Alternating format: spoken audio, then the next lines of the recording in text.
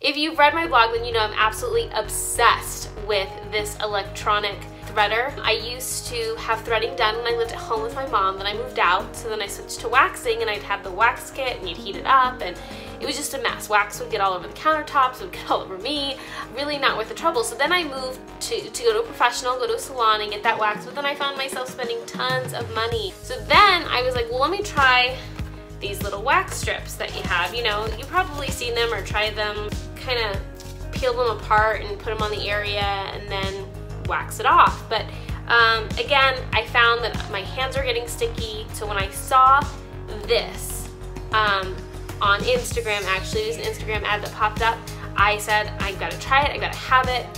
Best 20 bucks I've ever spent, because other than my eyebrows, I will never be going to get any kind of hair removal service done ever again. So I want to kind of show you how it works. I talk about like how great it is in the blog, but you really have to see it for yourself. And I know you're not going to be able to see any of the fine peach fuzz that's on my face, but I wanted to give you a sense of how to do it. This is the electronic threader. You can see, I don't know if you can, but it's kind of like twisted right there. So it's that's where it like pulls the hair away from your face. So it does this kind of, let me actually plug it in. And you can see, you turn it on, it's electronic, and it does this twisting motion. It just twists off the hair. Before you thread, there are a couple things I want to tell you if you haven't done it before. You want to remove all makeup. You don't want to wait for your hair to grow back all the way. You can do it as often as you like, just because if it's too long or you have too much hair there, then it's going to cause some skin irritation. So make sure you keep up with the maintenance, but remove makeup, stay hydrated.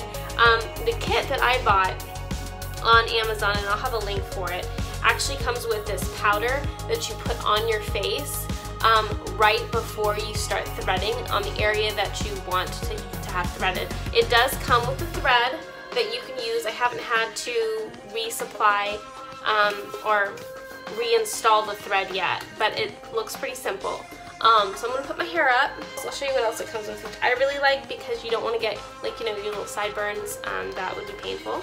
So you put this on over your head like this, and you kind of want to make sure all this extra hair that you don't want removed to get in the way. Hopefully you can see that. So again, you take your powder, and I think my mom used to use baby powder. So anyways, you got the powder, it's right here, and then you just kind of dab the area that you're going to wax. Good, and I got stuff all over my shirt now. It's okay. And then you just turn it on, and then you make sure you put it along this area of your face, or wherever you're trying to do the hair removal, upper lip, forehead. And so it pinches a little bit, and you can kind of feel the hair coming off quite effectively. You remove the hair, and what I have found that when you wax, sometimes I get little pimples that show up after my wax, because my skin is super sensitive, but I find that I don't ever break out once I thread, versus when I do wax, I always have even a pimple that shows up right by my eyebrows, or some sort of skin irritation. So hopefully you check out the product, see if you like it. It's 20 bucks, and I'm telling you, like, I will never go into a salon again unless it's for my eyebrows. I don't trust myself with doing them, so I'll probably still go get those done, but that's 10 bucks, which I can live with. I love this so much that I just ordered another one for my mom, giving it to her for her birthday. It's a belated birthday present, but hopefully you try it, check it out, and let me know what you think.